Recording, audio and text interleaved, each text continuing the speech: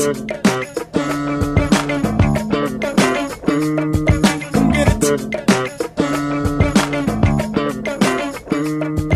up? This is Michael Rapaport. You are now listening to the I Am Rapaport Stereo Podcast. On today's podcast, we have more G Moody, Air Moody dunk updates.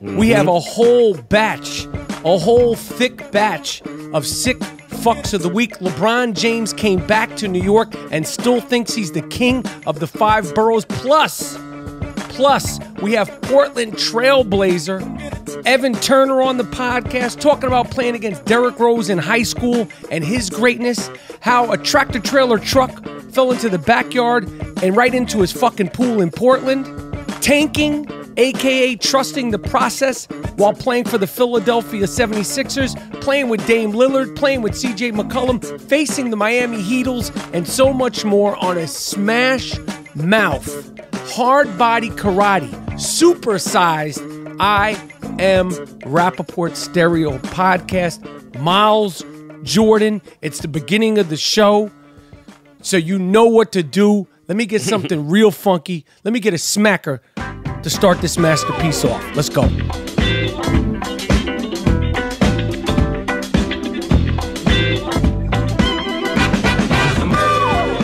All right, we are back.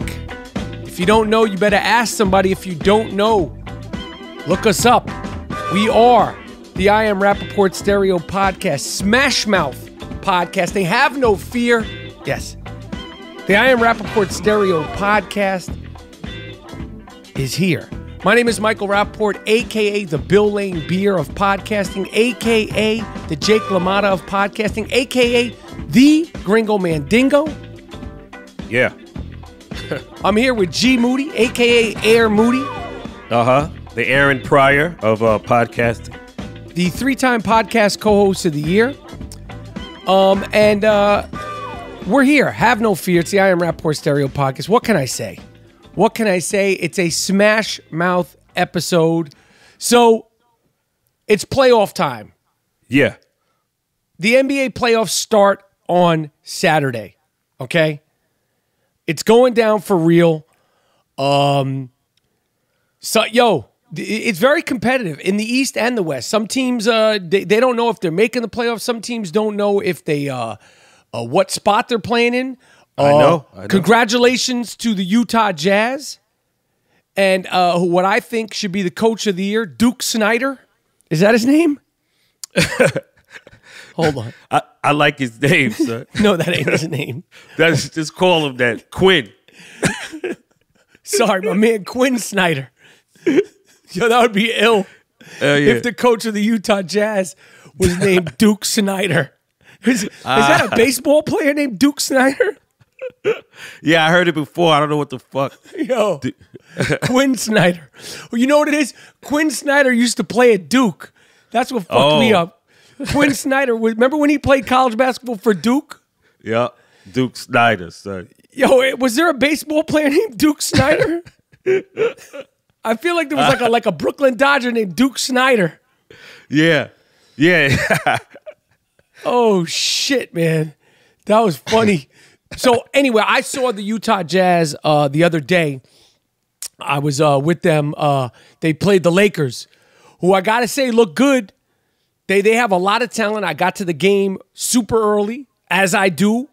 Whenever I'm fortunate enough to get tickets for free to an NBA game, especially when I'm sitting on that wood, that real nice good wood, I show up an hour early. I want to be the first person in the arena. I'm never, ever taking that for granted. So I got to the game early. I got to watch your boy Lonzo Ball warm up and that disgraceful-looking jump shot. Oh, how did it look up close? Listen, I'm going to be totally biased. I'm off the ball, brothers. I'm off LeVar Ball. I got no problem with these guys, okay? All but right. I got there early. I had my feet on that wood. I actually took my shoes off and just relaxed because I was so early to the game. It looked atrocious. It looked atrocious. And God is my witness. One time he was shooting around. You know, that's when you're injured. You shoot around before the game with the trainers. That's customary. Do some drills. One time, I saw it with my own eyes. He shot a jump shot from the corner, and it hit the side of the backboard. And God is my witness. The usher, the security guard that was right next to me, he said to me, he mumbled, "Did this motherfucker shit just hit the side of the backboard?" And I go, "Yeah, that shit just hit the side of the backboard." But that being said, congratulations to all the rookies. Alonzo Ball being the most heralded, overhyped rookie of the 2018 NBA rookie draft class. I got to see our guy, friend of the I Am Rapaport Stereo podcast, Donovan Mitchell. And if you have never heard the Donovan Mitchell I Am Rapaport Stereo podcast, it's some of our best work. It's in the files. It's in the archives. Feel free to look it up. It looks that like Ben Simmons should and will win the Rookie of the Year. He's Ben He's Simmons, not a fucking rookie. I know, but listen, I don't make the rules. This is bullshit, yo. I agree. He's not a rookie, but this is his first year playing. And essentially, they calling him a rookie. So I feel like he's going to beat my man Donovan Mitchell by the nose. But it's been a pretty decent rookie crop. But remember last year around this time, we're talking about this player and that player and this rookie and who's getting drafted. And the majority of these dudes so far ain't shit. The majority of these dudes, like all these guys, like, yo, he won this, and yo, he led his team, and he's 19, and he's 196 pounds. A lot of these guys come out, they come into the NBA, and they're projects, man. Literally projects. Donovan Mitchell, he ain't no project. He's averaging 20 points his rookie season. Ben Simmons, call him a rookie or not, he ain't no fucking project. Yeah, they're leading their teams. These are special guys, man. That's why they're there. As of now, this recording of the I Am Rapaport Stereo podcast, the Utah Jazz, led by Quinn Snyder, a.k.a. Duke Snyder, quietly are number 4 in the West. They could sneak up to number 3. They're number 4. If you're like a marginal basketball fan, you don't even know that the Utah Jazz are in the playoffs. I know. They're doing their thing. And no disrespect to Dwayne Casey out in Toronto, but y'all know that you guys aren't making any fucking noise. Okay?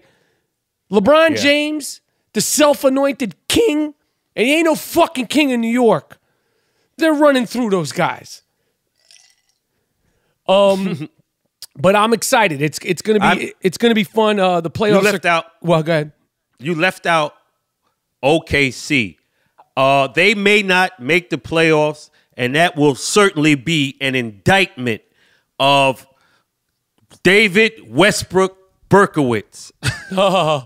David Russell Westbrook Berkowitz. Yeah, that will be an indictment of him because you have Carmelo and you have Paul George and you, Westbrook, and you don't make the playoffs? No, well, they actually clinched it, but they made it by a fucking smidge. They made it by like a smidge. And the reality of it is you don't want to face Oklahoma in the playoffs with Russell at the helm, whether or not he's going to involve any other players on his team or not. They are now the 8th seed. Listen, we don't fact check. If you've never listened to the I Am Rapaport Stereo podcast, we pride ourselves on not fact checking anything. Not a goddamn thing. We don't fact check anything. Okay? No, so they made it to the playoffs. They made it in there by one single solitary cunt tear. Oh, wow. I want to ask you, Mister. You're from Brooklyn, right? You guys, you Brooklyn guys. You guys are real. You represent, right? All day. Right. Talk that Brooklyn shit. You represent all day. Brooklyn's Manhattan keeps on making it. Brooklyn keeps on taking it. Right. You're born and raised in the Brownsville section of Brooklyn. You're Mr. Brooklyn, right? Absolutely. I mean, we've never officially called you Mr. Brooklyn, but you're Mr. Brooklyn. BK all day, man. What preschool did you go to? PS 298 in Brownsville, Brooklyn. Okay, and then what junior high school did you go to? 7th grade? 263 in Brownsville, Brooklyn. Born and raised in the Howard Projects in Brownsville section of Brooklyn. So you're Mr. Brooklyn. Yeah. I just want to clarify that. So what do you think about this fucking guy, LeBron James, who's never, ever, ever been anywhere in Brooklyn besides Barclays? What do you think about this fucking guy What happened? Taunting the New York Knicks, taunting the fans of New York. Again, just the other day, he came back into the Garden. He's got his fucking sneakers on. I'm king. Because remember last time he was in there with Ennis Cantor and my man Frankie Cigarettes, Frankie Nicolina. Uh-huh. I remember they got into a little beef, little patty cake, nothing significant, little patty cake. He could pull that shit with French Frank. Okay? Okay. He pull that shit with French Frank, but you can't pull that shit. And his Cantor stepped up and like, yo, you're not doing any of that bullshit with me. But then he comes back into the Garden wearing his fucking sneakers, his custom-made sneakers. I'm king. King of what, dude? Like, it all goes back to this. Whether you're King James, he's the greatest player of all time, to be the king of Ohio, like there was no other contestants. Like when he was running to be the king of Ohio, like no one else was like, oh, I want to be the king of Ohio. And then the people didn't vote. Like he was the king. No one else cared. Yeah. Like I don't know why he thinks that so. Like you're the king of Akron. Who are you running against, Duke? Like don't come into the Garden with that bullshit. But the question I have for you, since you're, Mr. Brooklyn. Yeah. Okay, and you're a LeBron James fan, fine. How do you feel about him coming into your city where you were born and raised? I'm king. No, you're not fucking king. Yo, that guy is bugging out for writing that shit on his sneakers. Yes. Anyway. Yes. Yo, I never seen, imagine Akeem coming in and writing shit. Imagine Akeem and Ralph Sampson dancing before the fucking game 7. There we go. And writing shit on their sneakers. I caught you on a good day. Your mind is right. Keep going. Keep going. Yo, this is the type of crazy shit that takes away from your legacy. Yes. Doing sucker shit like that. There it is. Writing on your sneakers. Yes. Like a kid. Yes. Like I'm king. We know you nice. You exhibit that every night. Duke. Why you gotta write it on your sneakers, B? I like where your head's at. That's the fucking Moody that the people want to hear. Let me tell you something, Moody. This is probably the 4th time I've said this. I have gotten some filthy DMs and tweets on the low talking shit about you. But this is the way you garner back the fans' respect and their beliefs. Okay, since you're Mr. Brooklyn, way to take a fucking stance and not dibble-dabble on the fence. Congratulations. Now, let's throw this at you. All right. We are 2 weeks into April. You proclaimed a bunch of things. Mm-hmm. You proclaimed the Boston Celtics wouldn't make the playoffs. You've taken the blueberry pie in the face for that. They're making the playoffs. Remember you proclaimed that? Oh yeah, I remember that. Okay, and then me and you made some sort of bet. I can't even remember what the bet is. That in the first week of May, come springtime, you will be dunking a basketball at how old are you? 51? 49, brother. Okay. And I just wanted to follow up with you on your training. You're in week 2 of your training. Yeah. And you posted a video that I will be posting and ILOing with this I Am Rapaport Stereo podcast. And correct me if I'm wrong, in just week 2 of your training, you pulled a hamstring, you fuck. Didn't you pull a hamstring, you fuck you? Twitch is the word. Not what does pull, that mean? Where it's just, it's not a pull. It didn't rupture all the way. I felt a little pain, I stopped. So it's actually healed, and I'm just letting it ride out because now I am transferring to the court. I'll be playing basketball up in Harlem and easing back into it. And before you know it, all this shit will be done. I'm aching. The training, my bones is fucked up. But that's the progress. Yeah, that's how shit progress. You look like shit. This is not the Gerald Moody that I remember in the 80s and the early 90s and even into the late 90s. You look like shit. Yo. Okay, and I noticed you were up in the mountains for your latest training regimen, the regimen that I am going to be ILOing when this I Am Rapaport Stereo podcast drops. Correct? I'm on some Jerry Rice shit. I don't know. See, you walk. You walk up the mountain. Dude. You don't remember running. See, I got some videos you don't remember I have And I'm doing shit. Check it, Rap. Okay. I'm doing shit for a specific athletic endeavor. Your man can't dunk. Your trainer ain't got no hops. Yo, you crazy. Yo, my man Jesse could dunk. Check his shit out. Check his page out. Your man ain't banging on nothing, Duke. Your man ain't banging. Your man ain't banging nails in the wall, Duke. The fuck is you saying? Yo, we got this, and I'm just getting started. And when I start balling, that's it. That's it, B. This is just to get loose. I didn't say you can't play ball. No, We're not talking about playing ball, my man. We talking about dunking. I don't give a fuck what you doing, post moves and jump hooks and drop steps. Nobody gives a fuck about any of that. No, we're talking about one specific thing. Dunking a basketball on a 10-foot rim outdoors, Duke. You determine if it's outdoors and that was part of the bet. I listened to the files. That was part of the bet. I said I'm indoors. I said I'm 49. I'm indoors, man. Yo, I ain't doing none of that bullshit. Pardon me. The part of the bet was, listen, I'm just trying to keep the fans from turning on you. I'm gonna pull the foul. We're talking about a 10-foot rim outdoors in the park. No. We used to do it out in the park. Now you're too good to play outside in the park? Like you worried about your fucking knees? You just tweaked the hammy. You tweaked the hammy 10 days into training, and you worry about your fucking knees? Your knees are going to be shredded baloney when I'm fucking done with you. Nah. That's part of the procedure. Things are going according to plan. You can talk all the shit you want, but when I dunk it in the gym, I'm not doing no outside shit. I can't wait for this. Yo, I can't wait. I can't fuck. I even say you can't dunk a fucking golf ball. When you submit after 5 attempts of trying to dunk a basketball and like your jumps keep getting lower and lower because that's what happens. And then I'll throw you the golf ball. I'll be like, dunk the golf ball, dude. Fuck the basketball. We know you're not doing that. All you got to do to dunk a golf ball is get your 2 fingertips above the rim. Come on. Dunk the fucking golf ball. All right. I ain't saying shit. Okay. You'll see. Okay. Have you jumped on a basketball court since your training? Just asking for a friend. I'm not there yet. The training is regimented, Okay. B. Okay. All right. Hold your head.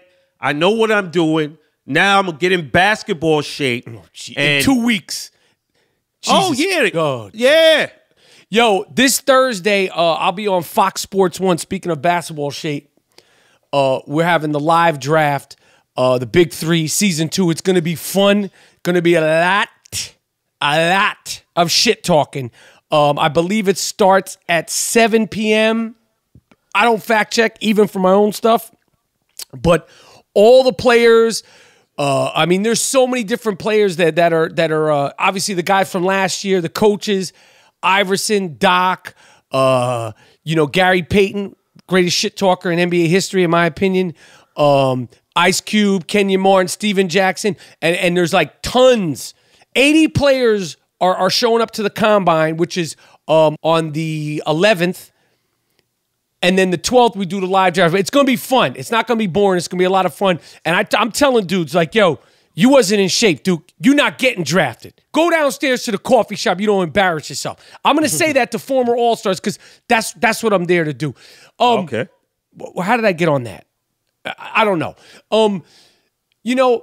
I was watching the Bill Maher show the other day, Friday night, which I like his show. He annoys the shit out of me with his big claymation fucking rubber nose, but I like him.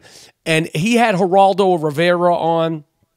And they had a good debate. Geraldo Rivera, he works for Fox News. Geraldo Rivera has been in the shit. He's covered wars in Somalia. He's gotten his hands dirty. Bill Maher, knows politics. He's a comedian that studies politics, but he's never been that close to the shit, as they call it. Anyway, so Geraldo Rivera now works for Fox News. They respect each other. They went back and forth, and then later on in the show, there was a conversation between, I don't know, who's my man, not my man Wiener, who's the other New York politician? Like he got caught up in with the hookers down there and down south. We got the big jaw and the comb over hair. Oh, Spitz? No, my man Spitzer. My man Spitzer. Oh, he was there, and they were having a whole conversation about whether or not that other Fox News chick, Laura Ingraham, whether people have a right to try to get sponsors to not support her shows. And they had a whole back and forth, and they were making their points. But then the next day I'm looking at the news, because this is that fake news bullshit. The next day I'm looking at the news, and it says, Bill Maher supported Laura Ingraham, and, they're trying to skew this shit. And, after some of the shit that I've been through with these bloggers and the way they try to take things out of context to try to get clicks and headlines, I was really... did you see this? Did you see the Bill Maher show? No, I didn't see it, but I saw a newspaper article about what you're talking about. It's totally not true. He didn't support Laura Ingraham. He just was saying that, she has a right. And he said, I can't stand her. But she has a right to talk her shit the way she wants to talk it. There's a fucking protest every day. I want to protest protesting. Every day there's some new protest and who we're going to ban and all. It's all fake news. It's smoke and mirrors. Every day on Twitter, we're going to ban this person. Oh, hashtag this person or no more. It's a fucking joke, man. Yeah, I don't know what it's about, but I think Donald Trump said fake news first, and nobody said. People said, "Oh, he was bullshitting." Shit is fake, man. A lot of this shit is fake. A lot of this shit is fake, but a lot of the shit he talks is fake too. Your man. So he's the fakest of all the fake news outlets, because he talking sideways, man. And even Geraldo, who wouldn't talk out of pocket about Donald Trump because he's been friends with him for 40 years, which was ridiculous, because he just won't talk out of pocket, but he validated he making up shit. He just makes up shit out of nowhere. Anyway, Laura Ingraham is back. Okay, she's back after she took her little vacation. I talked my shit. Everybody talked her shit. She's back on the air. And I have no problem with her being on the air. But if you're going to try to bully people and talk shit to people, don't get upset when you get it back. And here's something that I found out that I didn't know about this animal, Laura Ingraham. And she's a true animal. I heard this on the Howard Stern show. And they fact check. When this pig was at Dartmouth College, there was I'm taking this out of context, but there was a gay student union meeting. This animal, for gay males, gay men, they were having a student union meeting. And this is probably 15, 16, 17 years ago. It doesn't even matter if it's now or whatever. This is a private meeting. This pig sent in a private eye. She hired somebody to go into the meeting to pretend that they were gay, to take record of who was in the meeting, and then wrote an article about who was in the meeting, what was said at the meeting, and then sent it to, these are all college students, sent it to their parents. Oh, shit. So this Laura Ingraham, she gets everything she deserves. Oh. She gets, think about the evil within her to do that, to try to basically out teenagers that she goes to college with by any means. Why you have a problem with these people? Why does she care so much about, I gotta tell your moms you over here bugging out? Why you care so much about what the next man is doing? Insane, right? I don't understand that.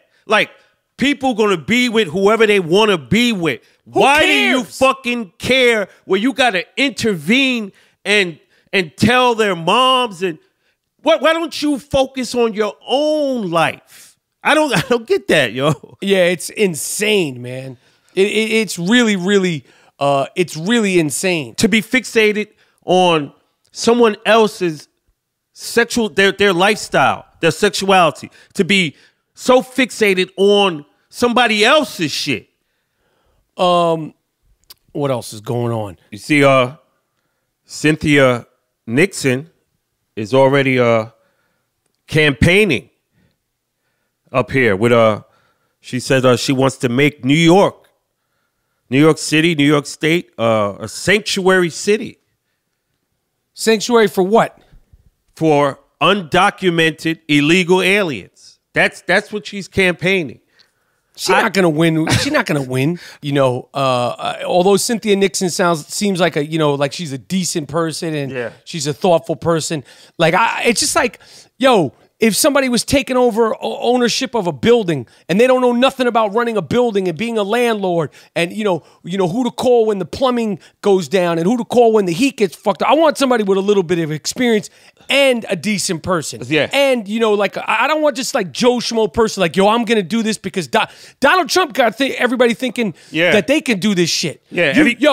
Unless you're Donald Trump and you're ready to talk that real wild extra shit, not everybody could do this. Yeah. Don't get it twisted. Donald Trump has a talent for talking that real wild extra shit. Yo, Donald Trump is a shit talker extraordinaire. One of the best ever. Right. I mean, one of the best ever. Yo, period. And he's like the Steph Curry of politics. He revolutionized the way politics moving forward. I can't argue with that. I can't argue with that, Mr. Moody. All right, Miles, Jordan, it's about that time. And I want to give a shout out to a guy I am officially calling the sick fuck of the week whisperer. My guy, Mike Schaefer, on Instagram. I don't know where this guy gets his information. I don't know where he sniffs them out from.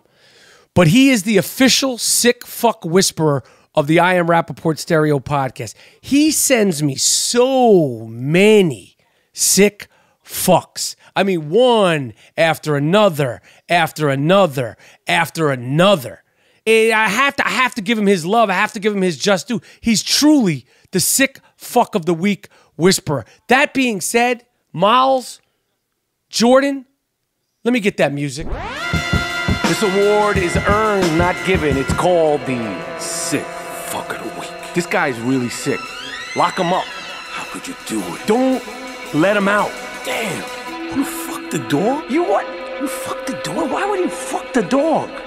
Why would you fuck your girlfriend's dog? What? Sick fuck. The sick fuck of the week. It's earned. Earned. Not given. You did. What? No. No. No. This is the sick fuck of the week. It's an award that is earned, not given. There's an award that is earned, but not given. First, in Germany, a dog, a Staffordshire Terrier, that killed his owners, not one of his owners, two of his owners, killed a 52-year-old woman and her 27-year-old son. One dog killed two people. Okay, they were mauled to death by one dog. And I believe it happened, they don't know. There's been an autopsy. But, Damn. Dog lovers, dog enthusiasts in Germany are trying to keep this sick fucking dog alive after it killed two people. Why would you want this dog? What is this going to be, a pet? You put him in a fucking zoo? Where would you want this dog to be? Hey, animal rights. Nah, that ain't no animal rights. Shoot that fucking dog. And I'm a dog person. I'm looking at Wheezy, the I Am Rapaport Stereo Podcast news dog right now. They need to shoot this fucking dog with a gun or a bow and arrow. No. Take him out of his misery. He killed two people. Hey, we don't know what the fuck they was doing. Why would he do that? Next sick fuck. This comes from our sick fuck whisperer. A 46-year-old man in India. I can't pronounce the town. I'm not even going to try to do it. Chopped up his mother, separated the body parts, and hid them in a giant refrigerator for 3 years. They were finally found. His mother's remains were finally found, spread all over a building in, I can't even pronounce the name of the city in India. But I mean, this is the definition of all things sick fuck. Damn. On the I Am Rapaport Stereo Podcast. Can you imagine? What are you doing with the parts? Like you saving them shits like a steak, a turkey? Yeah, vacuum packing a fucking thigh. That's what he did. That's what he did. Well, what's the excuse? What? You know what? If somebody does that, they don't get the opportunity to give an excuse. I don't care. You're a sick fuck. Congratulations. You just made it to the I Am Rapaport Sick Fuck of the Week. In Phoenix, Arizona, a mother, this is insane, a 40-year-old mother tasered her 17-year-old son because he was late. Because he was late going to church. She couldn't get her son up. He was tired. She got out that taser, that zap, and hit him with the... Of course, she got arrested. This is supposed to be a God-fearing woman. And this was on Easter Sunday. Damn. The day that... Isn't that the day that Jesus rose? Yeah, so get up, motherfucker. In New York City, officials in the entire state of New York, there is a red alert.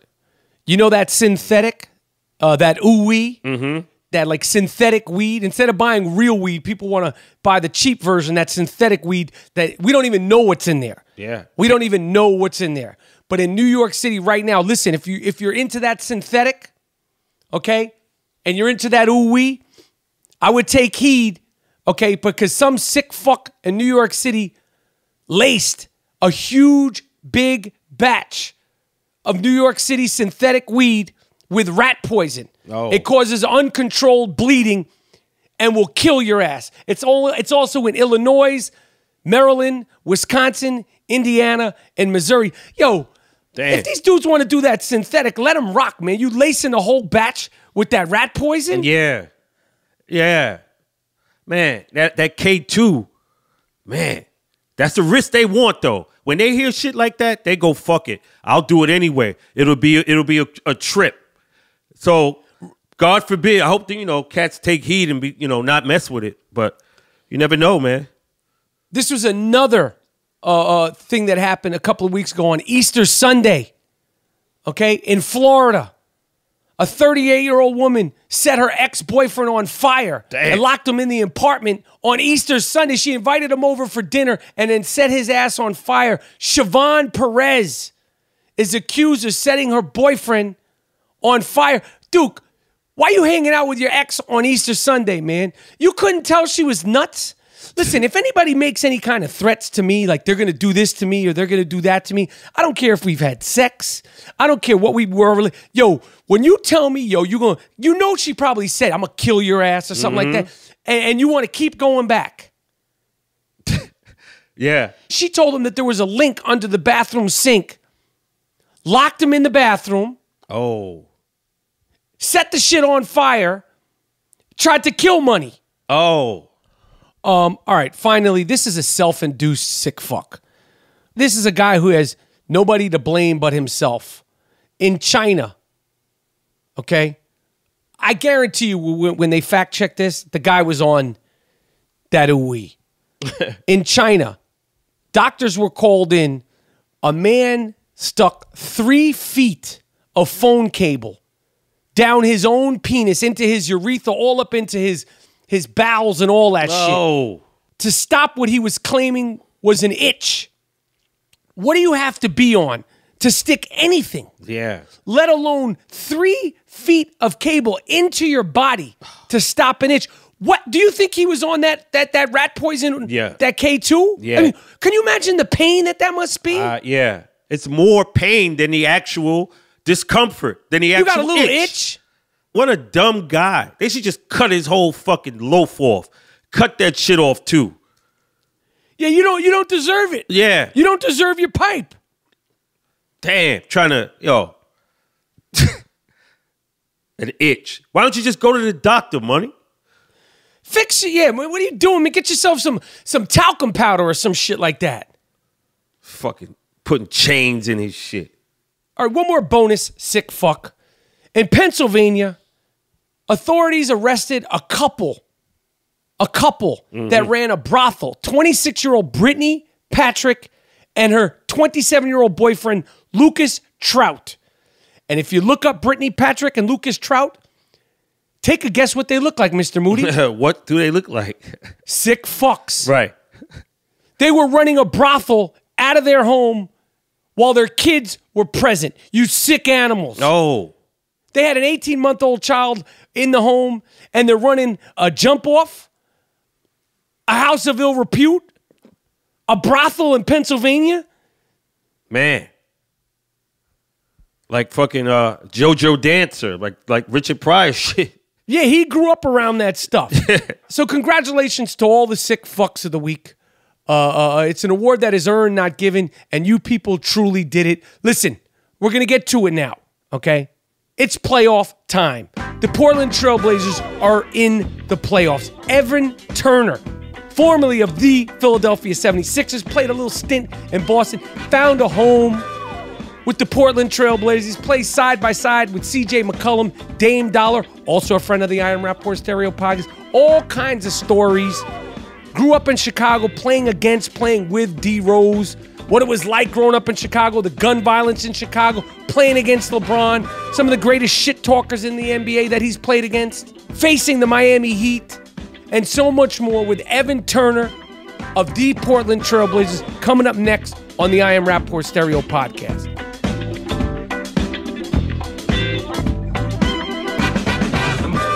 Evan Turner, I appreciate you coming through, man. Thank you for having me, man. I'm a fan, and I get the feeling just from like the little bit that I know about you, like the reason why I was excited to talk to you, because you're not just basketball dude. Oh, no. Way more, I guess. Just different. I like different things for sure. You grew up in Chicago? Yeah, I grew up on the west side of Chicago, Cermak and Pulaski. I went to St. Joe's High School, where Isaiah Thomas went, the Hoop Dreams movie, and people don't know I went to middle school with Iman Shumpert. We were the starting backcourt back in the day. So I grew up around there during the Jordan era, fell in love with the game and, I'm saying, like music and all that other stuff, all that other fun stuff. So you're a Jordan guy? Yeah, for sure. Absolutely. It's all I ever knew, MJ. Yeah, and I get it. I understand it. I mean, it's the easy choice because I'm a New York guy. Yeah. And like Jordan, I wasn't fucking with Jordan. Like I knew he was the best. Yeah. Basketball, you grew up with Iman Shumpert. So in that time, west side of Chicago, I mean, Chicago's notoriously year after year, going back to the Mark Aguirre, Terry Cummings, Doc Rivers, Isaiah Thomas, I'm Tim Hardaway. Yeah, all those. The late, great Ben Wilson, Simeon. I mean, and I'm sure a bunch of dudes Marcus Liberty, all those dudes. Dudes that didn't make it. Yeah, of course, yeah. That were nice. Why is there so many ball players coming out of Chicago? Because you guys are continuing. My New York basketball, like we're having a resurgence of Donovan Mitchell, but he's a little bit outskirts of New York, but he represents New York. Yeah, I think just me personally, since I was a kid, like all I knew was just basketball. You know what I'm saying? Like I grew up during the Jordan era, and that was just what we did. Like I was like 3 or 4, and I just knew I was supposed to hoop. Like my pops told me I was going to be a basketball star. So it's so funny. Like when I left Chicago and went to like the Ohio State, and everybody's going crazy for football, I was like, I don't watch football. We play basketball. Who else plays anything like besides basketball? It's just what you did, just in the alley. That's the only thing I knew. I never thought about baseball. Never thought about football.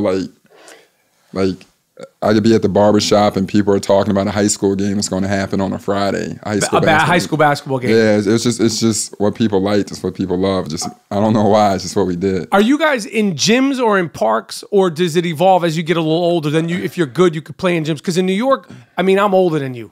And I don't look older. I look fucking fantastic. Yeah, of course you do. I appreciate you mentioning that. We're in the parks, and there was leagues in the parks and all that stuff. Like, so is Chicago basketball culture in the gym or is it in the parks? I mean, only obviously the league games were in the gyms, but I grew up playing in the park. So I played at Franklin Park on the west side a bit when I grew up. I mostly played in alleys and outside. There wasn't really too many places besides like going to school for practice. Right. Other than that, it was just like you go hoop outside, and every now and then if you found a gym that they let you in, you went to go hoop, We would me and my friends would break in, actually. Not break in, but we would sneak into the UIC gym downtown. Okay. Up until a lady would tell us, like, somebody would come in and be like, yo, do y'all go here? Or be like, no. Do y'all know anybody here? No. Like, y'all got to get the hell out. Like, You can't be here, you know what I'm saying? But you guys balled. Yeah, of course, always balled. 24/7, that was it. That's good. So you said Iman Shumpert. Was Derrick Rose? Like, who were the other Chicago, dudes? So, it's you, Iman. Yeah, myself, Iman Shumpert, Derrick Rose. Sharon Collins was a year ahead of me. He did a couple years in the league. Obviously, John Shire was a year ahead of me. But my senior year of high school is myself and Derrick Rose, top 2 in the state or whatever. And then Iman was a year younger than us. So how good was, I mean, obviously we saw how good he was in college. And then, he's had talk about a career that like you never would have predicted, the lefts, right turns and these damn injuries. But when he was in high school, you're All-American, you're one of the best. What do you remember about Derrick Rose 17-18? Man, he was just how natural, like just talented he was. He was so athletic. You know what I'm saying? He was so skilled. But the most important thing, like every big moment, every big like stage, he always rose up to it. You know what I'm saying? It was crazy. It's like a superhero. You know, Oak Hill comes into town, #1 in the country. He beats Oak Hill in front of everybody in Chicago. Like, you know what I'm saying? You know, he his junior year, he did those crazy windmill dunks at the United Center. He probably only missed one shot. He had like 30 points and stuff, but he just always put on like the big stage. You know what I'm saying? And then, you know, the dude was just talented. There was nothing like him around. At least I didn't think so. And the career he was going into didn't shock me. I thought he was just. I just couldn't wait for the world to see what we were seeing in Chicago. You know what I'm saying? Because at that time, he was so humble and so like below key, you know, like low key. Yeah, so low key. Like he wouldn't even, like he could have won a dunk contest at McDonald's, but he didn't enter it. Like, you know what I'm saying? I was waiting. He would have won. Yeah, for sure. He's just a freak athlete. I was just waiting. And when I first met him, I was bugging out because I was like, yo, he's 6'3". Yeah. Derrick Rose is 6'3". I don't think he's 6'4". No, he's probably like what? He's probably like 6'2". But he's just filled. He's bigger than what you think, but not as tall as what people give him credit for. Right. You know what I'm saying? He's just normal sized individual just going ham. You know what I'm saying? Where do you see, like I said, I mean, everybody loves Derrick Rose and the injuries like just decimated him. Where do you see things ending for him? Like, are you still cool with him? I mean, I never really knew Derrick Rose, to tell you the truth. He grew up on the South Side, so we played versus each other like 3 or 4 times. So throughout the career and throughout our careers, it's just, you know, hey, what's up? I mean, I never got to a point where he was talkative with me, but I got you. It was always just, you know, just from Chicago. I like what he did for the city.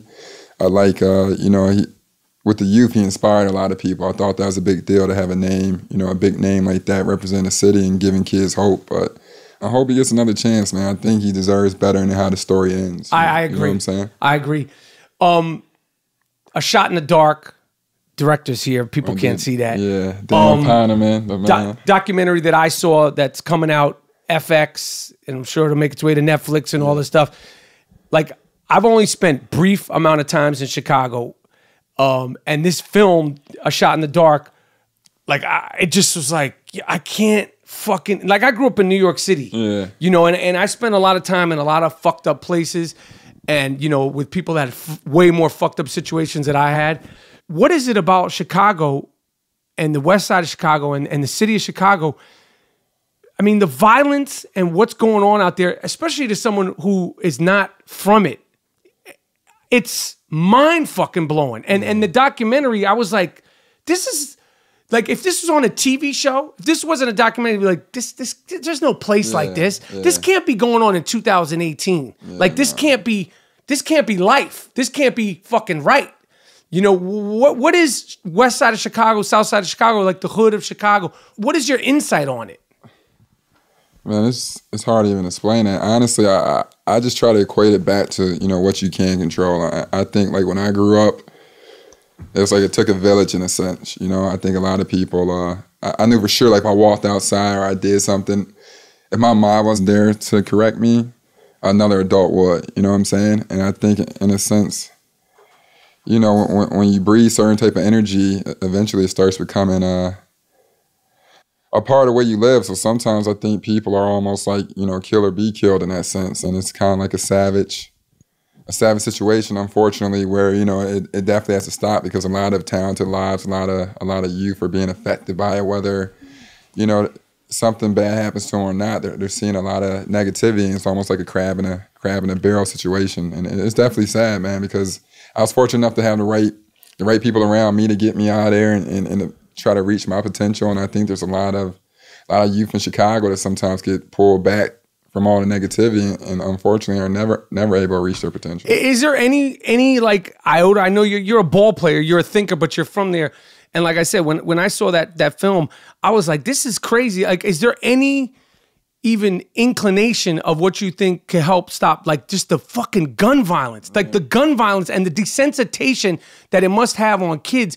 It's like living in a war state. It's like living in a war country. That kind of violence is it's so far out there. Yeah. Even if you're from other places, like New York City, like, yo, we're not thinking like, there's nothing like that in New York. Yeah, no, I think, and it's tough. I think the simple thing is trying to, reiterate the value of love, honestly. Like, appreciating one another. And one thing is like getting the officers and everybody else back in the community. I think we're also wary of the opposition where that's very apparent out there. I think so. I mean, clearly in certain neighborhoods and certain avenue, the youth sometimes is wary of each other because of how big the gangs are in Chicago and, fighting for territory and turf and what they see happen before them. And it's a protective thing. But then I also think, we have to do a better job in the sense of, once again, getting back into the communities and trying to figure out, open up and figure out a way and draw lines of where we can stop what's going on. You know what I'm saying?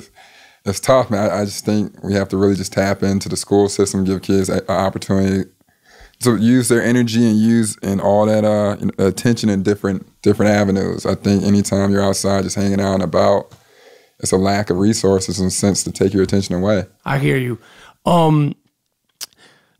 There's a rumor going around that there's some sort of private, secret subsection book club in the NBA, and you have something to do with it. I've heard Draymond Green's name in this. I've heard Iguodala's name in this. The fact that there's a book club in the NBA, I don't think this should be a secret, like, underground book club. Yeah. Is there a book club?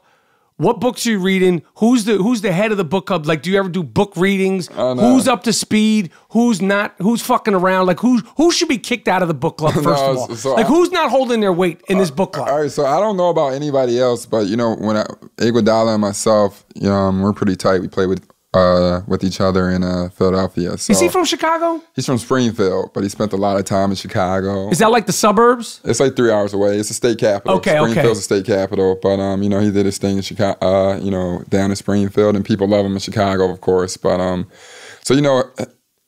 he and some of his childhood friends and people I met through him, like Rudy Thomas, and actually they were on the Bloomsburg Week cover together. I think it was him, Rudy, and Steph Curry. So the guy in the middle was the one that was... Because they were up there in Silicon Valley. Making... That's why David West is like, I'm cool. I'll make $1 million here because I'm going to make $12 million. Yeah, David West is a very smart dude as well. So, some of... obviously, I don't know about Draymond Green or anything like that, but it's no secret. It's just regular friends in the group text. Okay. It's obviously, I guess, the notable people, individuals is Rudy Thomas, myself, Mustafa Shakur. Yeah. I remember him. And then... Iguodala and like 8 other awesome people, And, okay, but those are so as far as the other dudes in the NBA, it's just Iggy. It's just Iggy. Yeah, I don't know. And Shakur. Yeah, I got you because I had heard Andre Drummond's name. I'm hearing like on the street. There's like this whole like really. Yeah, that's what I'm just saying. What I'm hearing. Oh no. That was pretty much it. And some of the books just off the top of my head, like the Red Notice. You ever heard of that by Bill Browder? Yep. I didn't read it. Yeah. Pour Your Heart Into It. The Howard Schultz. Howard Schultz book, and then Weed It Out, the book about kind of getting hip to the medical marijuana and all that stuff. Just a couple off top, and it's dope, man. I pick up a lot of game from Iguodala. Andre, he he's definitely blessed me with his mentorship, and also most importantly, like I said, I always get lucky to meet great people, and he definitely, along with his friends. And my friends keep triggering me to learn and helps me, add something to my life that's more than basketball, which kind of leads to, I guess, a culture individual. No, I hear you. I hear you because, your time, all your guys' time as pro athletes is so short. Like when how old are you? I'm 29. I'll be 30 in October, yeah. So it's like at the very best, and I wish it's the very best, 10, 11 years. Yeah, if you're at the luckiest peak, if you're Jason Terry, your body holds up, your game sort of ages well. Yeah, right. The variables. Oh, no, absolutely. No, you can't fight it. Father Time is undefeated. Undefeated. Yeah. Beat them all. Yeah, for sure. Now, you said one of these books in this book club that was far less, I thought I was going to get some real insight. You said something, there was a book about medical marijuana. Yeah. Now, it's a big discussion, medical marijuana in the NBA. What is your take on this? What do you know about it? Like, do you ever think that that'll actually be legal? In the NBA? NBA, NFL. I don't fuck with baseball. You play baseball? No. I like going to the Cubs game. So that's you're from Chicago. Yeah. You know, where you get a free hot dog or something like that. Yeah, we chug beers every inning. Did they charge you? Yeah, they charge you for beers. You're a homegrown fucking basketball star. Man, you know, it's the Cubs. They were the same people raising the ticket prices when they didn't go to the World Series for 15. Disrespectful. Nah, it's dope though. Wrigley Field's a dope spot. And it is actually, nice. Let me say something. My great-grandma turned 101, and I was fortunate enough to take her to a Cubs game. He put her on a big screen, brought her on the field, and Anthony Rizzo got to take a picture with her and everything. So they treat her well. I saw a picture. Is your great-grandmother still alive? Yeah, she'll be 104 in September. You have a great-grandmother that's 104 years old? Yeah, she's really smart. Actually, if I brought her in here on a podcast, I think you might get like 1 billion views. I'm not going to lie. No lie. No, she's legit, man. She's legit. I'm not gonna lie. She's still thinking everything works. She's smooth. That's a blessing. Yeah, no, it's a big blessing to see her. She's a beast for sure. 104 years old. She'll be 104 September 29th. So you might play to your 50. That's what like 40s. That's like nothing. No, that's what I'm saying. I'm probably like 22 at heart for real. I'm 29. You know. All right. So we're not weeding away from the weed question. Let's get back. You tried to slick that by like the grandma because I was gonna ask you about your great grandmother. It's 103. She's 104. We're gonna go back to the goddamn weed. The legalized weed in the NBA. I want to hear your take on this. Honestly, it's tough to really say because when you legalize it, you have to count on the individuals that are part of each organization being responsible about it. Like me personally, there's things that you can do during your off time or whatever. But when I'm going to a practice focus, I want to make sure everybody is all 13 guys in a locker room. Right. You know what I'm saying? I got you. Or if it's a big game, I don't want somebody showing up like out the, you know what I'm saying? On that Bubba Kush. Yeah, on that good stuff. Especially, in Oregon, it's natural out there. So, I wouldn't want, I'm trying to throw a lob or my point guard up there dribbling slow as hell because he's, you know what I'm saying? Right. He's doing off the knee like Ray Frost and N1 mixtape He's shit. off the gelato, you know what I'm saying? So I can't have that, But at the same time. Do you think it'll ever, like in a major sport, it'll ever become where I just can't see that shit, man. Yeah, I can't either because obviously like the perception of it. Yeah, it just seems because NBA players. This is what I've gathered from my time around them, and I have compassion for you guys because especially being 29, 30s, like you guys are almost like, and we were talking off mic about LeBron, and I was saying how much I admire and respect how much how he's outspoken. But like you guys are literally, especially with Instagram now, I mean, your whole entire career, like 24/7. If you say something on the court, whether it's if it wasn't picked up on the game, it's wound up on Instagram. Yeah.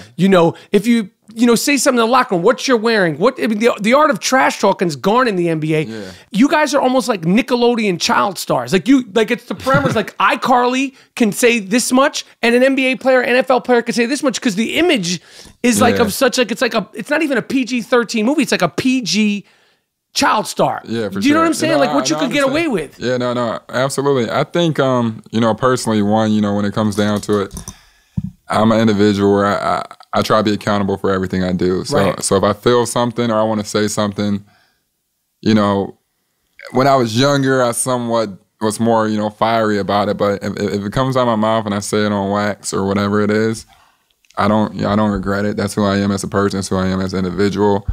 And that's what I represent, So have you gotten in trouble? Like, are there things that like sort of blew up in your face that you said when you were younger? Yeah, I mean, actually, with the Derrick Rose thing back in high school, I got into a big. What was that? What? Don't make me fucking Google it, Evan. I'll just fucking Google the shit right now. Dan, thanks fucking Google it. No, because I don't. Me personally, when people aren't here, I don't like speaking.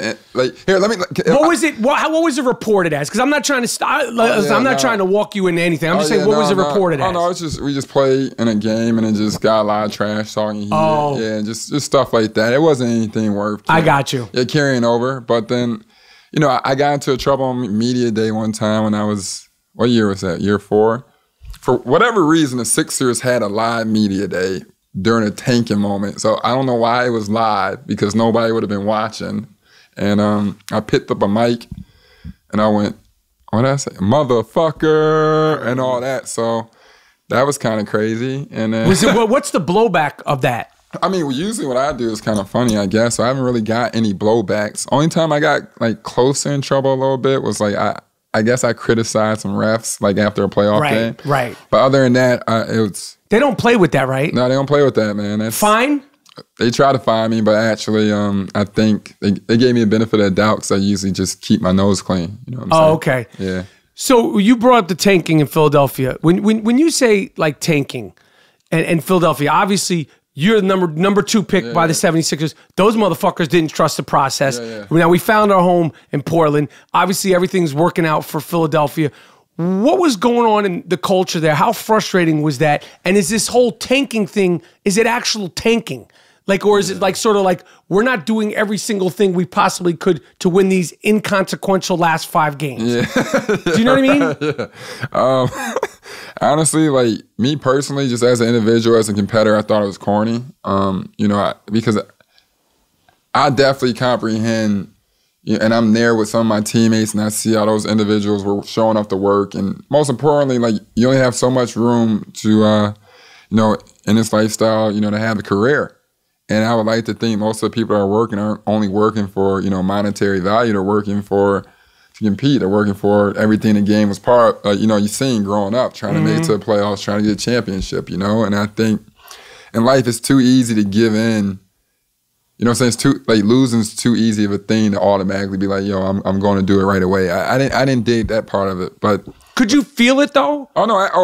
Hell yeah! I could feel it. Like it's not like this isn't some like imaginary thing that the media made up like this. No, absolutely. No, I'll tell a funny story. So I remember our first game. It was funny. We came out and we played the Heat, and we actually ended up being the Heat. It was like LeBron, Heat, everybody, and I remember waiting like for everybody to come out the locker room. So I'm looking. I see Spencer Hawes. And I see Thad Young. I see rookie Michael Carter Williams. This is like before, it was his first game, so I never really saw what he's about to go ahead and, do the rookie year. Tony Roden, he was like a kid we just got off a trade. And then everybody else, like, James Anderson was a good guy, a good scorer, Arnett Moultrie. But it was like, I go back, I check the locker room, and Spencer's like, what are you looking for? I'm like, there better be one more cold dude coming out that locker room. Like, you know what I'm saying? It was like some of the dudes I had met, I had to be introduced to in a sense.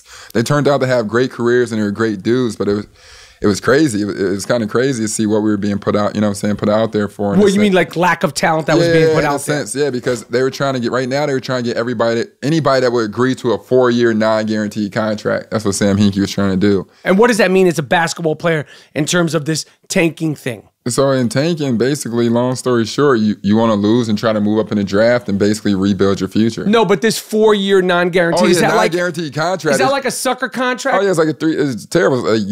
It's a 360 deal basically. You might as well just stay in a hotel because you can get waived anytime. You know what I'm saying? You have to wait until maybe. This isn't for premier players or even no, of course. Second tier players. Oh no, it's for like whoever's willing just to buy in. And then unfortunately with them, it's like they would have to wait till like February. The season starts around early October. You're probably in that city till September, and you can be in the loop for 5, 6 months. I got you. But at the same time, I definitely comprehend, and it's working now. I comprehend it as an individual and as an adult and as a businessman. Like Sam Hinkie came in, a new regime came in, and they have an opportunity to do what they wanted to do. And sometimes, if me personally, if I'm going down with the ship, I'm gonna go down the way I want to do it. So I comprehended that. It seems like a real sort of basketball professional lesson to sort of wrap your head around, because instinctively as a competitor, high school, college, 1-on-1, 3-on-3 drills, you're looking to bust people's ass. Yeah, for sure. How hard of a pill is that to sort of swallow because as a kid, when you're first there, you're not really making sense of it. Oh, yeah, how hard was it to be like, oh shit, this is professional sports. Yeah, I remember it was like, one of my favorite movies was Major League or Little Big League. Okay. Billy Haywood. And I remember he said something like baseball's for kids. Grown-ups mess it up. And when that happened, that's why I was like, when the tanking came about, I was like, wow, this is what he meant. Like it's not about the sport, man. It's a business. It's entertainment in a sense. And sometimes with the business of basketball, a lot of things that you don't like is going to occur. And that's for sure when I started comprehending what that meant. I got you. You dig what I'm saying? Like that's when I started becoming, Iggy had left in a sense. They traded Iguodala away. They traded Lou Williams away. You know what I'm saying? They let Elton Brand walk. They got rid of, the whole team. So eventually I was starting to come into an own where I didn't have like a safety net. And it was like, yo, this is full fire, you know what I'm saying? I got Throw you. you out the window type of thing in a sense of like, hey, you got to sink or swim in a sense and, you know, figure out your own knack, you know what I'm saying? Figure out what you can do to stay in this league and stay valuable. You said the Miami Heat, LeBron Miami Heat, one of my least favorite teams in all of basketball, all of sports, boxers I've hated, UFC fighters. I couldn't fucking stand that team. To me, like, you know, there's a lot of, everybody's on Kevin Durant's ass. He left. He followed the Kevin Durant playbook. LeBron James, in my opinion, that move, that big three move, altered the NBA forever until a rule gets into place. Because now every fucking team's got a big three. We got Houston, we got OKC. Yeah. You know, everybody's like, you know, I want to play with you, banana boat this and all that shit. First of all, what is your take on that? And then I want to just talk about, like, when you're 104 and your great-grandkid said, yo, I mean, this is one of the most iconic teams and a great team. I want to hear about, like, what it was like playing against that team. But what is your take on what I just said about this big three, LeBron? Am I wrong? Am I right? What is your feelings on it? I think in a sense, because naturally, I guess back in the day, you know. By the way, I say, I'm going to stop because all my guests, and I'm on a real campaign, it's back in the days.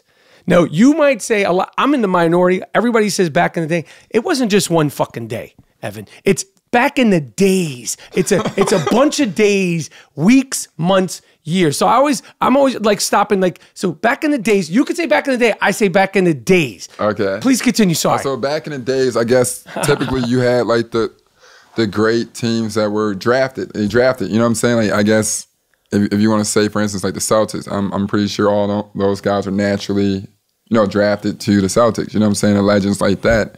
You even go to the Bulls, where I grew up at, there were very few trades. Like everybody. Scottie Pippen wasn't big deal. He was that's nothing. what I'm saying. Yeah, everybody drafted and developed, and now, you know, the new thing now, you know, it kind of shocked me when Brian did it. Obviously, like everybody else, I was like, wow, that's supposed to be the greatest thing, you know, greatest player of all time. So when you think about it, you compare him to what MJ would have done. You know what I'm saying? And it just shocked me because D Wade was still so good and LeBron was still so good. And I'm like, and see Bosh, we forget. Yeah, and Bosh was unbelievable himself. At one point, he was, you know, MVP candidate in Toronto. He was doing this thing too. He was like a 25 and 12. Yeah, he's a problem. So then when you break it down, it's like, wait, what? Like, is this really, you know what I'm saying? Is this really happening? Like, why wouldn't they want to go up against each other? You know what I'm saying? And it was a crazy, shocking thing. Me personally, I thought like I would have loved to see them go in more battles. I didn't want to see, you know, it was a little different seeing like the weight shift as opposed to being like gradually spread it out on a boat. Now it's shifted to one side. You dig what I'm saying? That was crazy, and it set a trend. And you know, eventually, is for every action is a reaction, and it becomes a gun. You know what I'm saying? A guns race. You know what I'm saying? A weapons race. Yeah. But the KD thing, it was shocking to me because I thought KD, you know, they were up 3-1. I thought KD was, you know, with KD and a Russ combination. And they were a problem. Yeah, and they were a problem from when they were younger up until, you know what I'm saying? I thought it was only a matter of time before, you know, if they were to get over the hump. I didn't think there was I need to do it. You know what I'm saying? I never talked to Kevin about why he did it, but at the same time, man, you going against, you got to think, man, I don't think, like we said, Brown doesn't get enough respect for who he is, but I think that's an understatement because, I mean, what Brown's doing 8 or 9 years straight, it's like, do you know what you need to beat him? If you're going to see him for 7 straight games, like, do you know what you need? You know what I'm saying? Like, he's ridiculous, right? That's what I'm saying. So when he's the best, right? He's the best out in the league, yeah, for sure. In my opinion, straight up right now, if they put James him, Harden is good, is having a great year too, though. He's sick. Yeah. Okay, but we can't even compare the two because I literally think that if you put LeBron James right now on the Knicks, right now, they would find a way to get into playoffs and then wind up being a problem in the playoffs. Oh, yeah, well, I mean, the 07 Cavs, Brian taking them to, you know, what they win? But that was when he was 22. The fact that the sickest thing about him is that he's, 50 now? Yeah. And he's still doing this shit. Yeah, no, like, there's no let up. No, absolutely. I believe for sure they made the playoffs, and I think with a dude like LeBron, you have to give him his respect that he's always going to have a fighting chance to go down to the last second. You know what I'm saying? So going back to when you're 104, yeah, those Miami Heat teams, what is your memory? What is your takeaway of that juggernaut and just that hysteria? They were literally like rock stars. What is your sort of memory of that playing against that team and just the whole being on the court battling with those guys? I'm going to say this because, you know, obviously it's like the Heatles, and sometimes, you know, you get caught up in it. I walked away and was like, yo, those dudes are really good, but those dudes played really hard.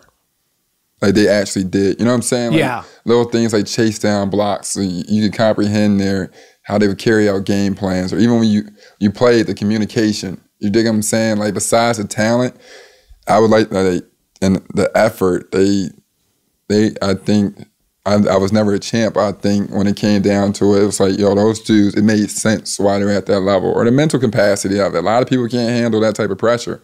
You know what I'm saying? Mm-hmm. Those dudes stepped up and the whole world watched them. And I think, you know, even though it's a tad bit, you know, some people might say Hollywood or whatever else it was, those dudes played hard. Those dudes got after it. And their championship years, I mean, defensively, they were just locked down. I don't think people give enough credit. Like the Warriors, like what they do and like their following is crazy. But like when we play the Heat, it looked like there's people hanging all over like the arena to try to see these games. Like they were everybody's biggest game. You would say like based on the Warriors now, which you're in the West, yeah. Portland. Dame Dollar goes hard body every time. Yeah, for sure. Like, he's like extra hype. Yeah, so you would say even at the stardom of the four guys on Golden State and the Steph Curry and the KD and the Draymond and the Clay, I mean, even the Miami Heat was even a bigger sort of freak. Yeah, probably for me personally because I mean Draymond all them are my age, so like I got you. You dig what I'm saying? So to me, I'm looking at him like Draymond, a dude I've been playing verse since the Big Ten, or you know Klay Thompson. We were at USA together back in '09. Like you know what I'm saying? I like, got you. Like things like that. Like they're more your contemporaries. Yeah. So to me, like when I'm looking, it's like bro, like.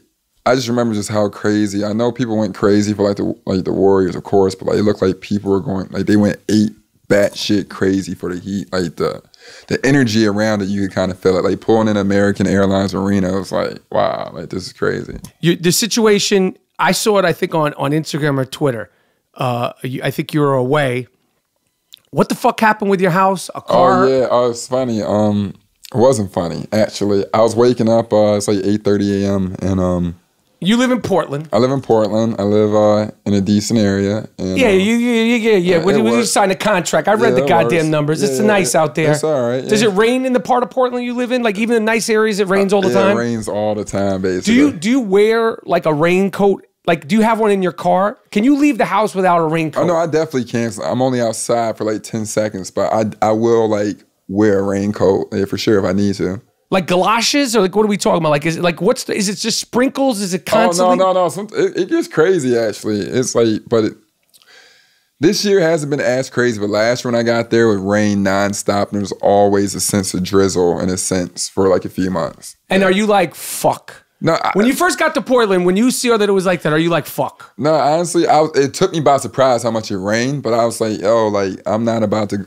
go around fire and be shocked I get burned. Like, you know what I'm saying? I got you. I don't get I'm not the type, when people are like, it rains a lot, I'm like, okay, I dig it rains. At one point, I'm like, fuck, it rains a lot. But then I was like, I mean, it's Portland, it's supposed to rain, whatever. Like, you know, so I got respecting it, you know? All right, so walk me through what happened here. Oh, yeah, so I'm waking up, it's like 8:30 a.m. and, Chef Ken, my dude Kenny, This is the chef? Yeah, he's cooking breakfast. Whatever. Okay. Like, what do we got for breakfast here? The little French toast, some some sausage. Nice. Scrambled eggs. Okay. Hash brown. Okay, it's all fresh from Chef Ken. Yeah, a little OJ. You didn't bring him. You got like 17 people here in the Gloom Tomb, but Chef Ken, you couldn't bring him over and whip up a little something. No, he was busy. Okay, no problem. My bad. Next time. No problem. That's cool. Don't worry. Cool. No problem. And so I'm waking up. I had a game that day actually, so I had to be up by 8:30. So I just remember like sitting up a little bit and trying to just get ready to get out of bed. I just hear like boom, boom, boom, boom, like you know what I'm saying, like a couple of like a loud noise or whatever. I remember, like loud noise, like someone's banging on your door, or like car shit. Like kind of like car. You could tell something fell. Like you know what I'm saying. I didn't hear anything like boom. Like you know what I'm saying. It's kind of like. Boom, because he ran into my bushes. So you know what I'm saying? So like he originally ran into the bushes, then he fell into the pool or whatever. But the day before, my Christmas tree had fell. So I'm like, damn, the Christmas tree fell. It probably hit like 3 or 4 things in my living room, I just remember Kenny being like, oh my God, Evan, a pool fell, like a semi-truck fell into your pool. And I'm like, a semi-truck fell into my pool. Like, what the hell? And the dude was in the semi-truck? Yeah, the dude was in the semi-truck. So when I come out there, I'm like... Well, when we say fall, He fell. So basically, it's an 18-ton semi truck, right? And where I live at my house, you can go down a hill. So it's a very sharp hill, steep hill, and the brakes. I guess the guy's brakes are messed up. And 18, no shit, they're messed up. up. Yeah, clearly, 18-ton semi truck, and he was carrying a bunch of dirt. So basically, I guess his brakes must have gave out, and I guess my house is like going down a hill, but you kind of do a bend of a road like turn. He just ran into the guardrail and some trees I had for privacy and dropped 18 feet into my pool, So when I hear about a semi-truck in a pool, I'm like, I don't even know what that means. Like, you know what I'm saying? Like, I've never, ever even been coached on how to... That's like some Lethal Weapon, Mel Gibson type of shit. Yeah, my buddy was like, yo, I woke up to a Mel Gibson movie. Like, you know what I'm saying? So I'm like, shit. The first thing I was thinking, like, the truck's going to explode. You feel me? I don't know why, but you just never know. With my life, in the movies, it happens. That's what I'm saying. So I'm like, let me hurry up and get up out of here. So I'm trying to hurry up and go. I'm like, let me not go through the top.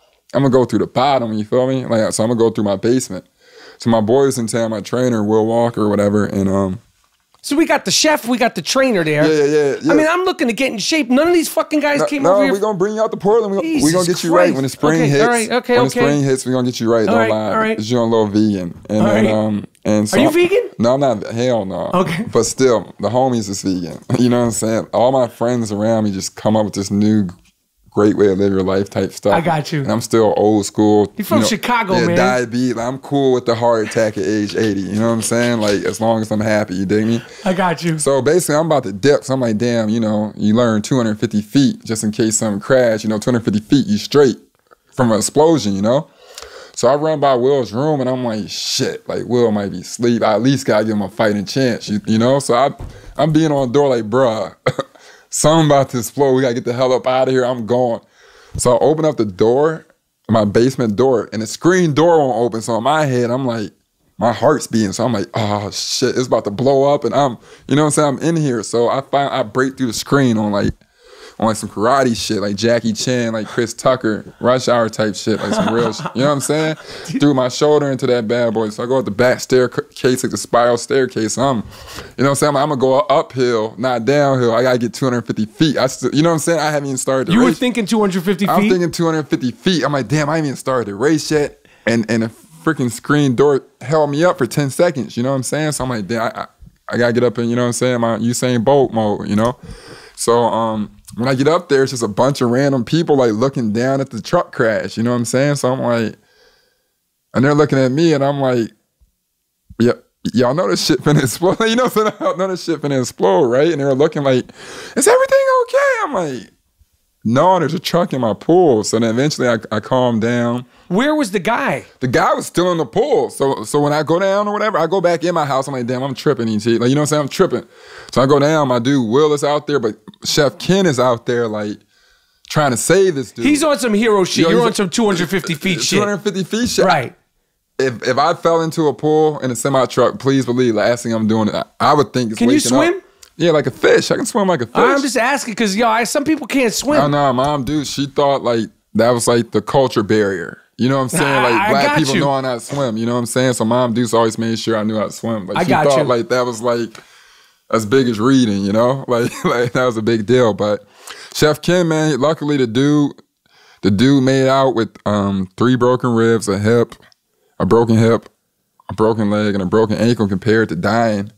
Long story short, you know what I'm saying? And first response and all those people came out and helped a lot. Obviously, the crib was kind of messed up in a sense on the inside, but the pictures look way worse than the damage. So I wasn't inconvenienced besides the outside the house and random people showing up to the crash site for like the next 2 weeks. Okay.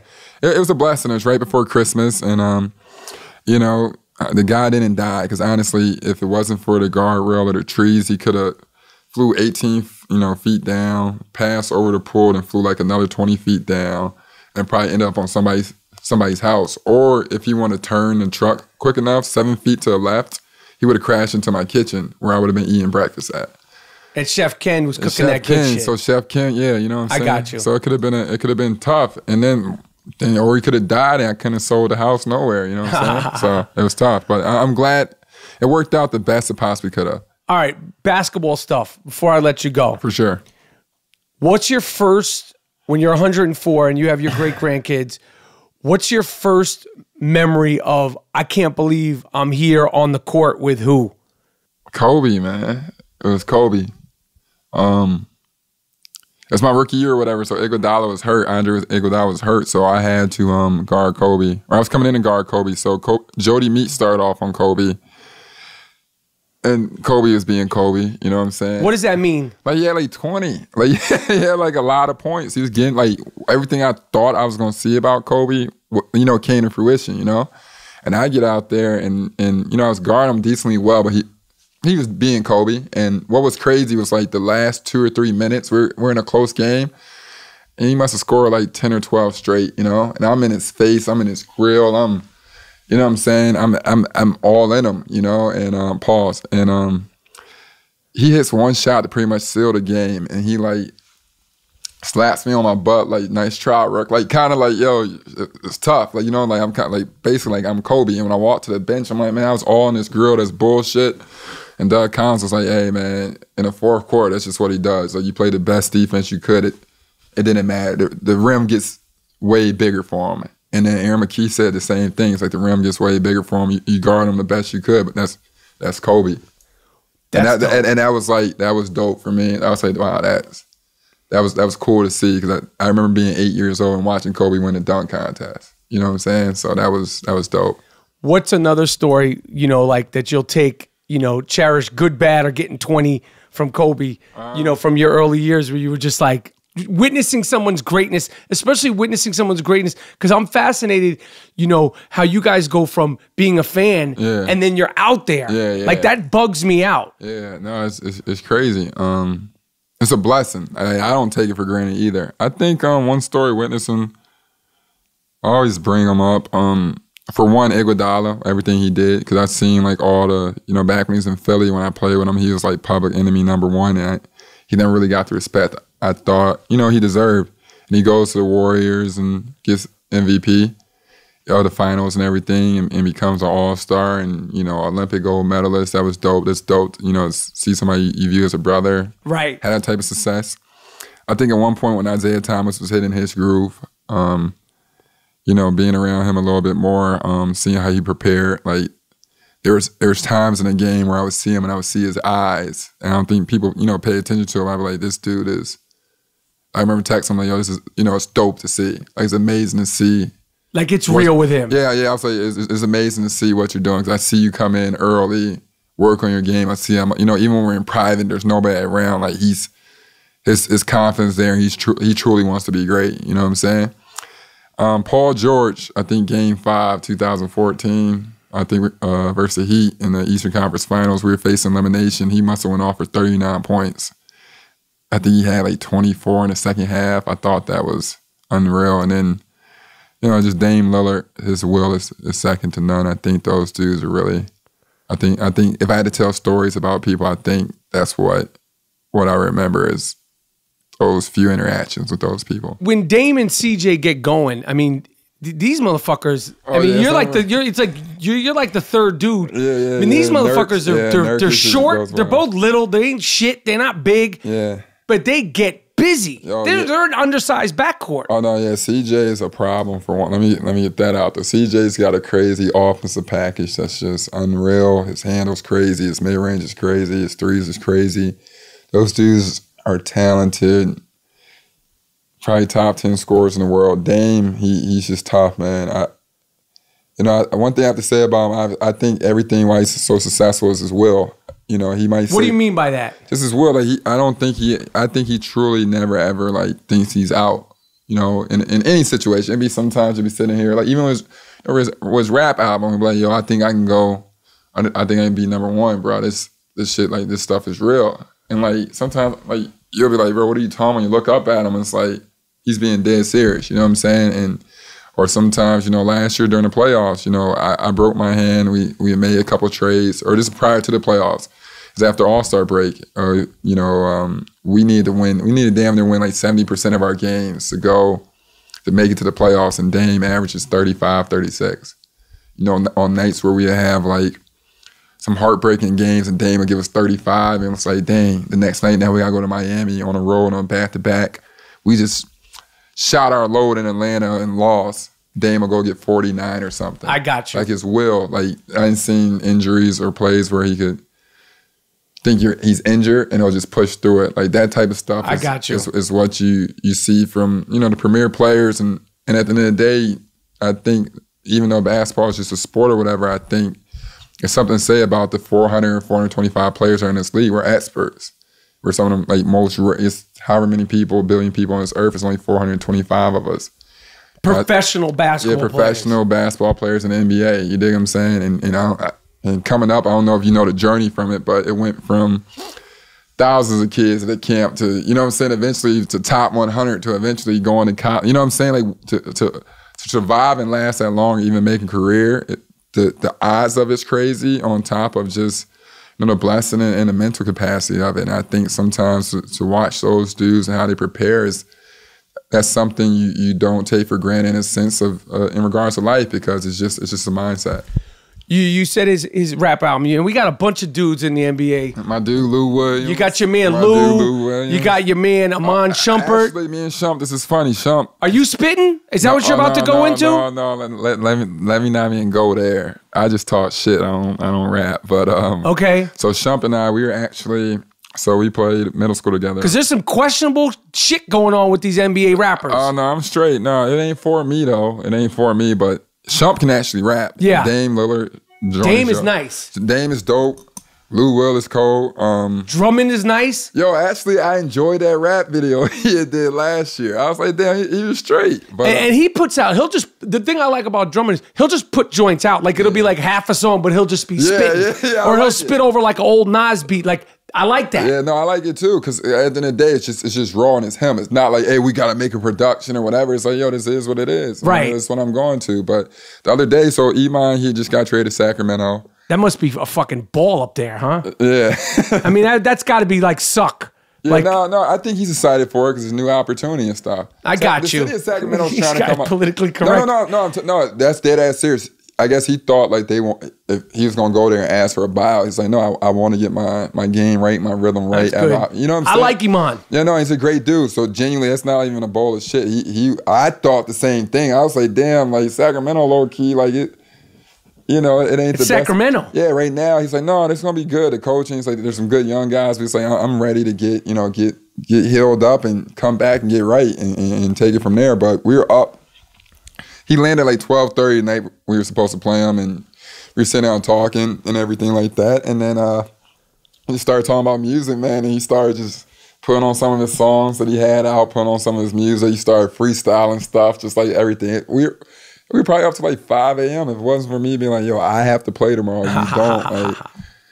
Like, he was gonna still be up to like 8 a.m. rapping, but he was dope, and he's definitely a talented dude. And Iman is a great individual. I love that kid to death.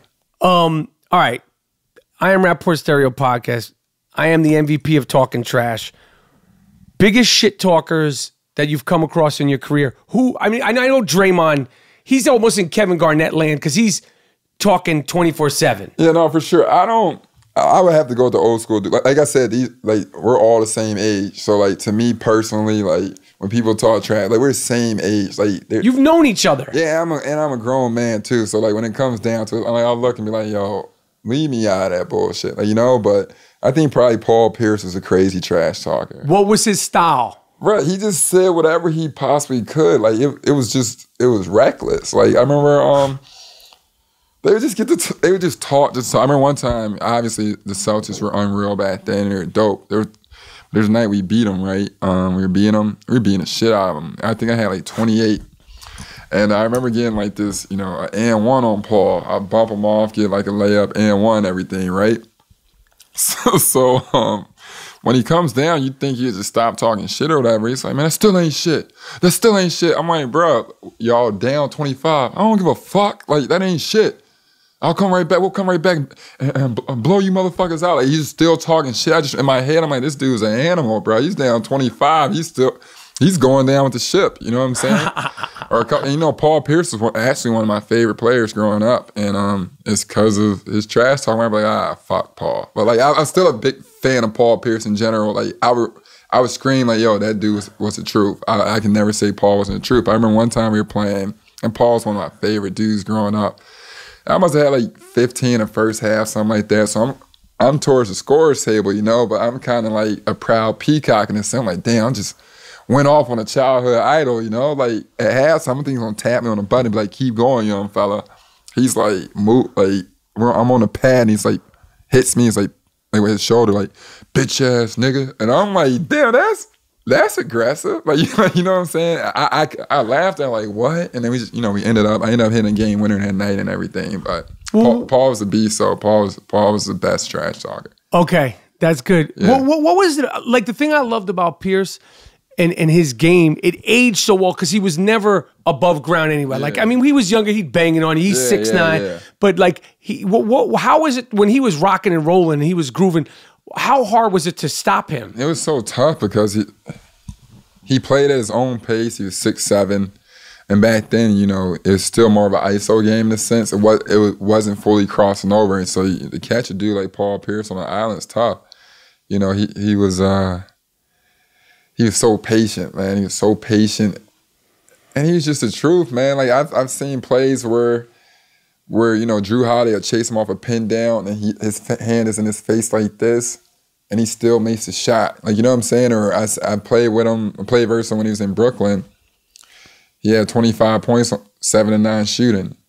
You know what I'm saying? He's 30-something years old. And right. I remember he hit the go-ahead shot. Actually, I hit a game winner that night too, but he hit the go-ahead shot. I remember him being like, I didn't even want to score tonight. Y'all made me come out and do this. I didn't even feel like scoring tonight. I'm like, bro, this dude is unfucking believable. I remember like that's the truth. Like even as much as I hate him for like how he talks shit, I used to be like, yo, this dude, like his mindset, how he plays, his overall game, it's just timeless. It's just timeless. Man. I agree. Like I just sat there like, bro, I didn't, like me personally, I didn't like him at one point because how much you talk shit and everything. I'm like, but I couldn't. I was like, bro, that dude is the truth. Like the nickname fits perfect. That dude is unreal. That dude hit big shots, big balls, competitive. You know what I'm saying? Didn't care who you were, you know, went at Brian the same way and everything. That's why that's probably why you love him, right? And especially as a Celtic, for me to fall in love with a player, I was like, this is my dude here. Yeah, and then just go like in Boston, you always ask people, like, yo, who is your favorite, you know, Celtic? And I hear a lot of people, besides Larry, I hear a lot of people say Paul. Yeah. Like, you know what I'm saying? You got to respect that type of homage in a sense of what he did. All right, finally, music. We talked about the rappers in the NBA. What do you like? What kind of music are you into? Obviously, I'm into hip hop. I'm gonna guess the obligatory top 5 MC question.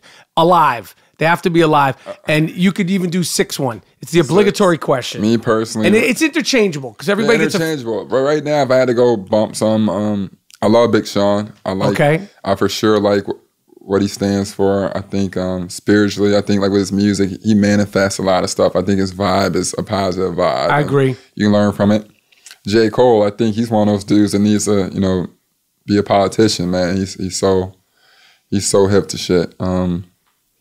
Chance okay. is, man. I think Chance, especially for the youth, and especially kids, like Chance is like it's cool to smile again. You know what I'm saying? At one point, you know what I'm saying? I think we're getting to a point where, and me personally, it's like I love smiling. I love having fun. Like I can't hang out with people that are too cool. I don't want to seem like that vibe to be like, yo, don't walk over here. You don't want to talk. Like I love having a good time and everything. I think Chance puts that in perspective for you. 3. That's 3. 2 more. I mean Drake, of course. Oh my God. Okay. I mean Drake, of course. He's definitely dope. Drake. I mean, it goes without saying. I mean Drake. You put it on like. He's a dope song. He's dope. Drake is dope. It's like pizza. Everybody loves pizza. Like you know what I'm saying? And it's great. And it's my favorite food ever. And then Hove. I think you go without saying Hove. He's the Mike Jordan of recording. Yeah, but honestly, and then what I said my top 5, if I had to say my period, it doesn't matter what he does, anything like that. Eminem's my favorite rapper of all time. Okay. Period, point blank. Were you disappointed with this because I fuck with Eminem too. I don't give a fuck what they say. When you come out to that concert, when you bring out the concerts, I will be there. I will be up there, okay? Period, point blank. I'll go see Eminem concert also. I don't care. Liked it or not, Eminem helped me a lot as a youth. I was one of those kids that identified with him. I was one of those kids that, you know, got through tough times because of him. I got you. You know what I'm saying? So, you know, everything, whether it was like, you know, sing for the moment or whether it was like, you know what I'm saying, like crazy balance like that, I got through it because of M. So I got you. I fuck with M. No, I hear you. Yeah, All so. right. Evan Turner, what can I say? It was a long time coming. Yeah. I got you. I appreciate you coming to rock with me. Too. I appreciate it too. Hey, bro, and White Famous, you killed it. Thank you. Zebra. Do you know they canceled that show, White Famous? Wait, what? I've been waiting the whole time. Like, bro, between that, bro, that's fucking ridiculous. That and the Get Down, when I heard that was canceled, I damn near cried, bro. It's politics, man. You know what's funny? When I was in Golden State, Iguodala said White Famous to me. Bro, the White Famous was I know, man. It's just like getting traded. That storyline was good, bro. That was a good I know, story. man. I was excited, man. I was excited. I really, and I'm going to be the first one to tell you if I do trash. Like, I love that show. I love doing it. And I love Jay and the cast, and I love the whole essence of it. I love the humor of it. Yeah. And it's politics. It's just the same like your business is a business.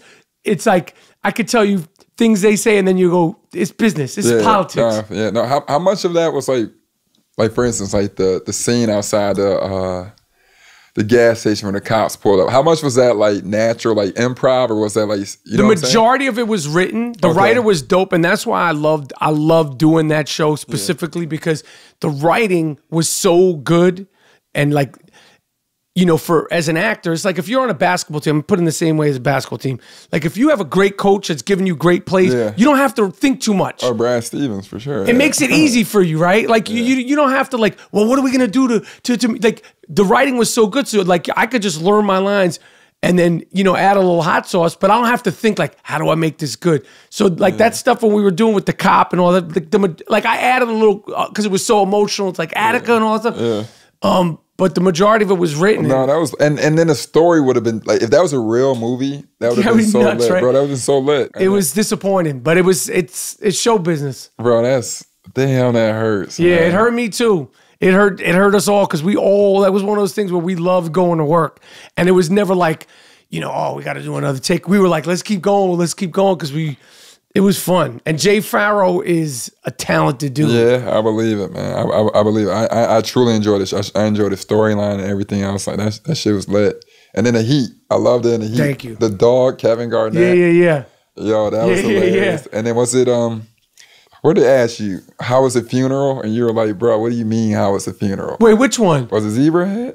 Oh, right, Zebrahead. I think that was one of the first ones I've ever seen. Yeah, I mean, I was a little kid. I was a shorty, man. I remember watching that all the time. That was lit, man. That was big time. And then Friday after next Friday. That was lit. So dope. I've been a big fan. I appreciate being on here. Come on, man. I appreciate you rocking. Yeah, we gotta get you out to Portland, dead ass, man. I'm coming. I'm coming out there. No, we'll set no lie. We'll set this up. I'm coming out, and then we'll just do like a day of just some dope, crazy. Let's go. Whatever. The chef, the trainer. And then we just kick it and just do whatever, man. It's gonna be a fun time. Hanging out with me and my friends is pretty fun, man. I'm coming up. I'm not even gonna lie. It's an experience. But I'm just telling you right now.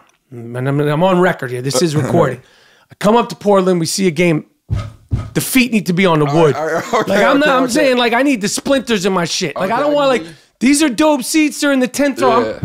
I can dig you, bro. Right now, wood. We've been winning. I'm gonna get you taken care of. The wood. I don't want. We're winning. That one. All that playoffs. You hear the wood. All right, so peak game. So I come out there with no shoes on. Like I put my feet on that wood. Okay, I dig you. I'm just saying, like peak game. I just named like tons of your scenes that you probably would never thought of and you did them. Yes. You think I'm truly bringing you out there for anything less than that? It's happened before. Like, 10 throws, cool. No, it's not fucking cool. Not for fucking me, it's not cool. All right, I got you, man. If not, I'll give you my seat on the bench, whatever. All right, Evan Turner, I Am Rapaport Stereo Podcast. I appreciate it. Thank you, appreciate it.